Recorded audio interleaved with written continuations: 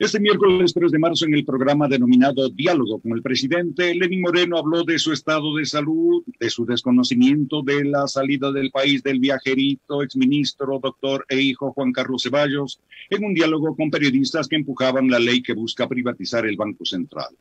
Comenta Alexis Moncayo en Pichincha Opina. 7 de la mañana con 6 minutos. Bueno, creo que en realidad lo que pasó ayer en Carondelet y este espacio de diálogo que tiene el presidente con periodistas que son además muy cercanos, que son panas del gobierno, da muchísimo para comentar. Ayer con Javi, mientras estábamos armando la pauta, decíamos, vamos a tener bastante material para el comentario de este jueves. Y en realidad así fue. Probablemente podemos empezar por el mismo montaje, ¿no? Moreno, con uno de sus funcionarios más obsecuentes, que es Michelena, aplaudidor de los periodistas que estaban ahí, el uno que es hijo de Gonzalo Rosero, que es uno de los beneficiarios de la concesión de frecuencias el mes de diciembre, cuando hubo, ¿se acuerdan?, ese intercambio de regalos de amigos secretos en Carondelet, donde se entregaron placas y donde se entregaron frecuencias. Bueno, estuvo el hijo de Rosero. Y el otro es Rafael Cuesta, hermano de Santiago Cuesta, que fue consejero presidencial y que ahora es presentador de TC Televisión. Y que todos los días habla mal de Arauz, que todos los días habla mal de Correa, que todos los días nos dice que Arauz va a desdolarizar el país y que nos va a convertir en Venezuela. Y que además se convirtieron ayer los periodistas en los más grandes defensores de la ley en defensa de la dolarización. Ni siquiera era el presidente. Eran los periodistas los que defendían el famoso proyecto de ley que la Asamblea lo ha devuelto por 2 ocasiones. Periodistas además que no cuestionan nada, ¿no? Y que se quedan con la verdad absoluta del presidente de la República. Y ayer Moreno, como siempre que suele hacer cuando comparece ante las cámaras y ante los medios, se mandó unas perlas que son espectaculares. Que son propias además de su gobierno y de algo que ha sido la impronta de su gobierno, que es, por un lado, el cinismo, y esto es algo que lo hemos comentado a diario con ustedes, y por otro lado, la falsedad, el ocultamiento, el secretismo, el hermetismo con el que se ha manejado absolutamente todo en este país. Desde la crisis de seguridad vivida entre enero, febrero, marzo, abril y mayo del 2018, que terminó con el secuestro y asesinato de varios ciudadanos ecuatorianos, entre esos civiles, periodistas e incluso miembros de la fuerza pública, hasta el manejo opaco y turbio del plan de vacunación aquí en el Ecuador, pasando por el reparto de los hospitales también, que es algo que a los ecuatorianos nos va a marcar durante un buen tiempo, y creo que es algo sobre lo que debemos nosotros estar permanentemente exigiendo al gobierno y a las autoridades que nos digan la verdad.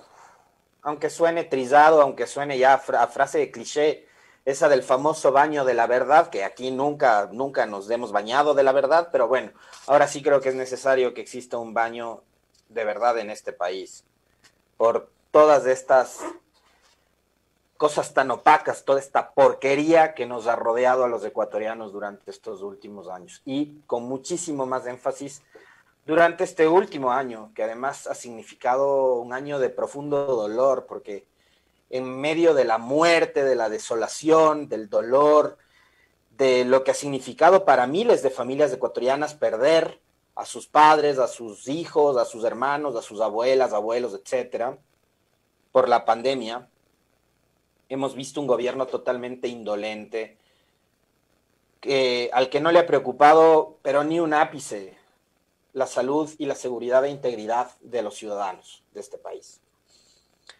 Ayer Moreno dijo, entre otras cosas, que no debemos espantarnos muchísimo acerca de cierto tipo de decisiones, refiriéndose al momento en que se sepa la verdad y los nombres que constan en la famosa lista VIP de beneficiarios del plan de vacunación que ha llevado adelante el gobierno nacional y que tiene, entre otros, beneficiarios a familiares de funcionarios públicos como la mamá del exministro Ceballos y a periodistas que ya se beneficiaron de la concesión de frecuencias y que ahora también se benefician, obviamente, de las famosas vacunas. No debemos de espantarnos muchísimo. Y yo les decía hace un par de días atrás, en este espacio, en el comentario, y también a través de mis redes sociales, que ya iban a empezar a dorarnos la píldora, ¿no? Que ya iban a salir con una campaña muy fuerte, muy potente, de comunicación a través de los medios formales, de los influencers, de los periodistas que les hacen el aguante a los funcionarios de este gobierno, para decirnos esto, lo que dijo ayer Moreno, que no se espanten, no tienen que escandalizarse, ecuatorianos, si es que ustedes que tienen una madre, una abuela, un abuelo, un papá de 80, de 90 años, al que no pueden ver desde hace un año, desde hace 6 meses, etcétera, por miedo a contagiarle, por mantener su seguridad, su integridad, por mantenerlo alejado de la posibilidad de contagiarse del virus.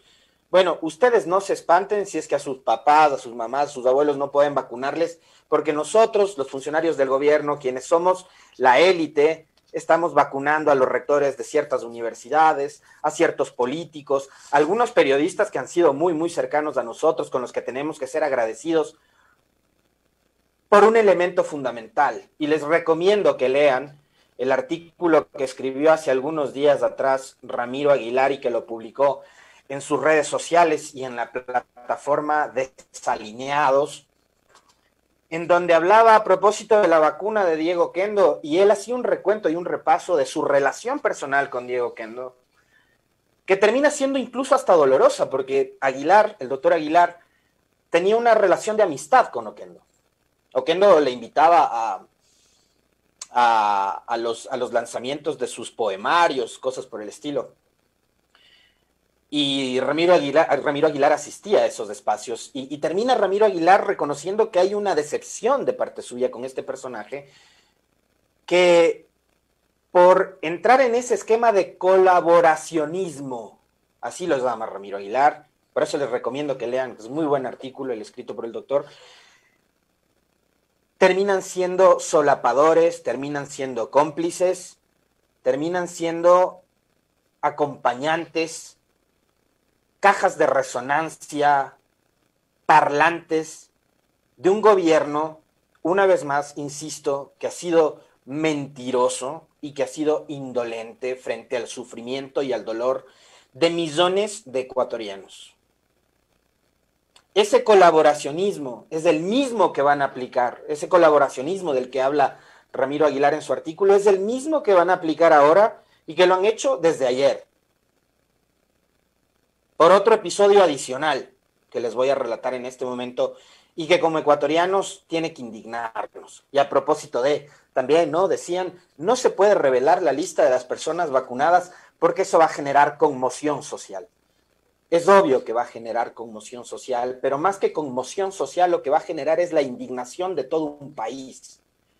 Porque mientras ustedes están vacunando a sus amigos, a sus no tan amigos, pero colaboradores cercanos, a gente que ya ni siquiera es funcionaria del gobierno y que huyó del país, y saben perfectamente a quién me refiero, hay todavía miles de ecuatorianos que se están muriendo porque no tienen acceso a una cama para hacerse atender. Y no solo por COVID. No solo por COVID. Y los ecuatorianos ahora, como habrán visto ayer, lo que conversamos con Byron Villasís, exdirector del INEC, los ecuatorianos no solo se están muriendo por el COVID, también se están muriendo de hambre, porque no tienen trabajo, por culpa de este gobierno, y obviamente por otros factores adicionales, como la misma pandemia. pero empezaron a dorarnos la píldora. Entonces ayer Moreno dice, no se espanten muchísimo, ¿no? El momento en que empiecen a revelarse los nombres. Entonces, ¿sabe qué, presidente? Empiecen por decirle la verdad al país. A ver, sin miedo, usted tampoco se espante muchísimo por decirle por primera vez en 4 años la verdad al país, porque ya ha mentido lo suficiente, ha mentido demasiado, y creo que ahora es cuando más los ecuatorianos merecemos conocer la verdad. Aunque pedirle y exigirle eso a usted y a su gobierno es demasiado, obviamente es demasiado. Y es demasiado porque usted, en la misma alocución de ayer, y que no fue cuestionado por los 2 brillantes periodistas que le acompañaron, prácticamente justificó la salida del país del exministro Ceballos. Resulta que Juan Carlos Ceballos no le comunicó a Moreno que iba a huir del país inmediatamente después de renunciar al cargo de ministro de Salud Pública y de cerrar su cuenta de Twitter, lo que, repito lo que dije días atrás conversando con ustedes, lo que implica que él no tiene la mínima intención de rendirle cuentas al país, ni a ustedes, ni a mí, ni a nadie. Entonces, renuncio, me largo a Miami y bloqueo mis redes sociales. Con eso no tengo para qué cansarme de estarles leyendo a ustedes que me insultan todos los días por todo lo bien que hice durante mi paso por el Ministerio de Salud. Bueno, el exfuncionario no le dijo a Moreno, ¿qué le va a decir? Le importará un comino también, ¿no? Lo que piense Moreno. Y dice Moreno que probablemente él se fue del país por recomendación de su abogado. ¿Saben por qué? Porque hay recelo a las decisiones de los jueces. Hay temor de parte de las personas a que la justicia no funcione. Usted, Moreno, usted que con Roldán, que con Michelena, que con Romo, que con todos estos funcionarios que le han acompañado y que han sido también cajas de resonancia de sus mentiras, le han dicho al país que hoy por fin tenemos independencia de funciones y una función judicial lo suficientemente autónoma para tomar decisiones, es a la que le temen sus funcionarios. Es la misma justicia que usted ha puesto a operar con Trujillo, con la fiscal Salazar, con Pablo Celi, contralor autonombrado del Estado, y otros ex compañeros suyos de gobierno y de partido incluso, para perseguir a un montón de gente inocente, Moreno. Esa misma justicia a la que le teme su ministro de Salud o ex ministro de Salud es la misma justicia que durante estos 3 años y medio ha perseguido a sus ex compañeros de partido, a sus ex compañeros de gobierno. Así que ¿de qué se asombra, pues? Esa es la justicia que le ha heredado al país este gobierno, el trujillato, el 7 veces sí, el proceso del diálogo. Esa justicia a la que ahora su ministro de Salud o ex ministro de Salud le huye. Porque sabe que sin respaldo político y sin respaldo mediático, y cuando la gazada de los medios empieza a publicar caricaturas, titulares, etcétera, etcétera, usted está prácticamente condenado en este país, donde obviamente no hay justicia. Pero yo creo que adicionalmente a eso, a Ceballos no le persigue tanto el temor a la actuación de los jueces. A Ceballos y a muchos de los funcionarios de su gobierno que ya han empezado la huida, les está empezando a perseguir la conciencia, Moreno. Y esto lo digo por usted también, que sé que ayer ha mencionado que siente un dolor en el pecho por el enorme esfuerzo y trabajo que hace y que le han detectado algún problemilla después de un electrocardiograma que se ha hecho en Washington, donde fue a trabajar de sol a sol, ¿no? Todos los días. Cuide su salud, presidente. Pero también empiece a cuidar un poquito más sus actos, sus declaraciones, sus palabras y las de sus funcionarios. Porque actuaciones como la de Ceballos dejan mucho que desear. E insisto, más que a la justicia que puede resultar implacable con ellos, les debe estar remordiendo la conciencia por las cosas que hicieron mal o por las cosas que no hicieron. Porque si no, ¿por qué salir corriendo del país al día siguiente de renunciar al cargo? ¿Por qué huir, presidente Moreno, como ha huido su ministro o exministro de Salud, Juan Carlos Ceballos? Insisto, tal vez no es miedo a la justicia, esta justicia que es una porquería en este país. Esa justicia que tiene dos velocidades. No lo digo yo, ni lo dice ningún periodista de Pichincha Universal, ni lo dice ningún detractor de su gobierno. Lo dice alguien que era miembro de la bancada de Creo. Lo dijo en estos micrófonos, en este medio de comunicación, hace 2 días atrás, Héctor Yepes, ex asambleísta de Creo. En este país la justicia tiene dos velocidades y durante estos 3 años y medio ha tenido dos velocidades. Una para juzgar al correísmo, con los que sí han sido implacables, a los que no les dejan en paz ni un segundo, y otra muy distinta con funcionarios como los de su gobierno, que a vista y paciencia de todo el mundo se van a Miami. Y para cerrar este tema, y para que se den ustedes cuenta de cómo los medios de comunicación empezaron a operar en ese trabajo intenso para defender y para sostener esta atrocidad que es la del beneficio de las vacunas, mientras los ecuatorianos se siguen muriendo por falta de atención en salud. Resulta que Clever Chica, presidente de AER, dijo lo siguiente. Si Carlitos tiene el audio, póngale play a lo que dijo Clever Chica, presidente de AER, otro de los beneficiarios de la entrega de frecuencias. Invitación que es de primera mano, que como ha sido sugerido, pues lo vamos a mantener en reserva por obvias razones. Luego tengo que decirle con toda la franqueza que caracteriza al doctor Juan Carlos Ceballos, ministro de Salud, que en lo personal me solidarizo con él, porque tengo muy claros los principios y los sentimientos. Primero, la familia. Segundo, los amigos. Tercero, los amigos ocasionales, que tendrá bastante ahora como ministro. De tal manera que por el lado de nosotros, por lo menos los radiodifusores, no se preocupen, porque lo tenemos claro. Muy claro, doctor. Yo no hubiera hecho lo mismo, doctor, le cuento. Así que, tranquilo, primero la madre y después el resto. Gracias, Carlitos. Ahí están los periodistas libres e independientes del Ecuador. En este caso, el presidente de la Asociación Ecuatoriana de Radiodifusión, que en una entrevista en 7F salió corriendo de aquí. No pudo sostener un debate con los colegas Andrés y Carla y con Isabel Ramos. Salió corriendo porque no podía responder a las preguntas que se le planteaban. Y las preguntas eran sencillas, ¿no?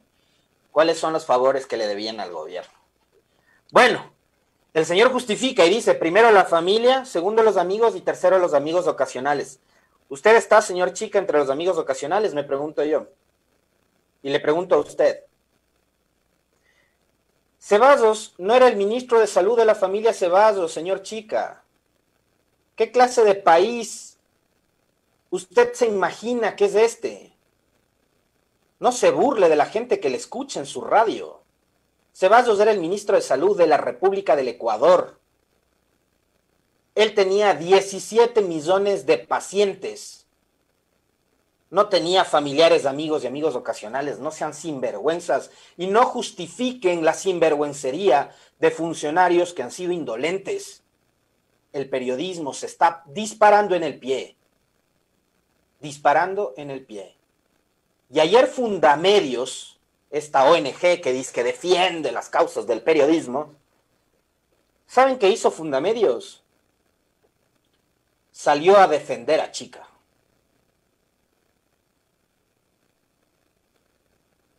Ayer Fundamedios salió a defender a Clever Chica, que al mismo tiempo ha defendido al exministro Ceballos que vacunó a su mamá y a sus panas. Mientras esto en otros países, como en Perú y en la Argentina, ha sido un escándalo de proporciones nacionales e incluso internacionales, acá resulta que el periodismo se solapa entre sí y solapa y se convierte en cómplice de lo que debería escandalizarnos a todos los ciudadanos de este país. Yo coincido contigo, Mauricio, en tu comentario.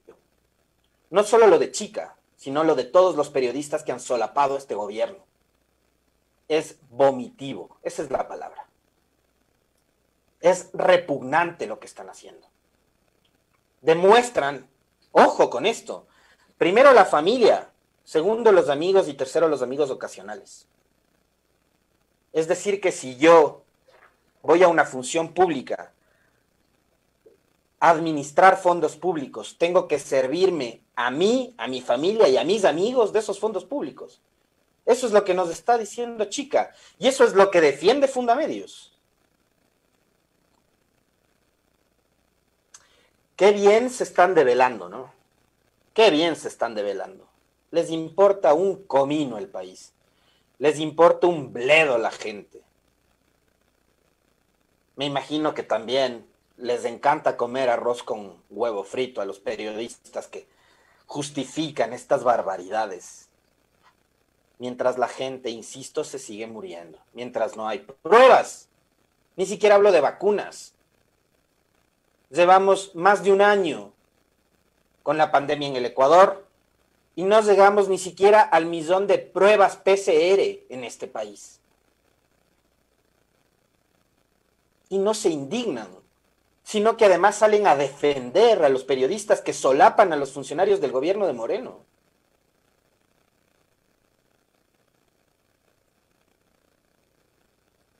¿De qué estamos hablando? O sea, en serio, ¿qué país quieren? ¿Qué clase de sociedad quieren? Y lo que están demostrando además con esto es que a ellos la corrupción no les molesta. No les molesta la corrupción. No han sido críticos con la corrupción.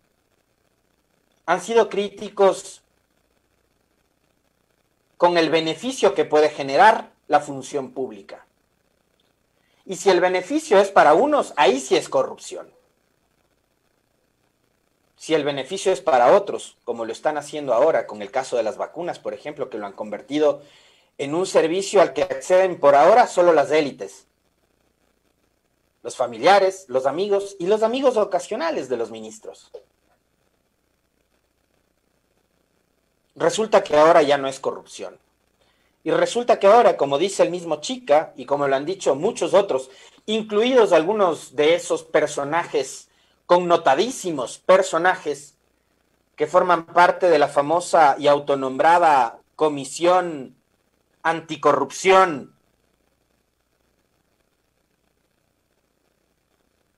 en defensa de Ceballos, no les molesta la corrupción.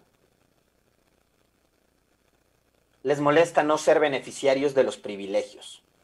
Eso les molesta. Les molesta que durante 10 años nunca les invitaron a un cóctel, a un almuerzo o a un desayuno en Carondelet. Eso les molesta. Ahora viven felices, porque hasta intercambian regalos en Navidad en el Salón Amarillo. Intercambian placas, intercambian frecuencias. Y ahora también intercambian vacunas. Sinvergüenzas. No vuelvan a hablar de corrupción. No se llenen la boca criticando, señalando, acusando de corrupción a nadie más, porque ustedes han solapado la corrupción de este gobierno. Sinvergüenzas. No vuelvan a hablar de corrupción.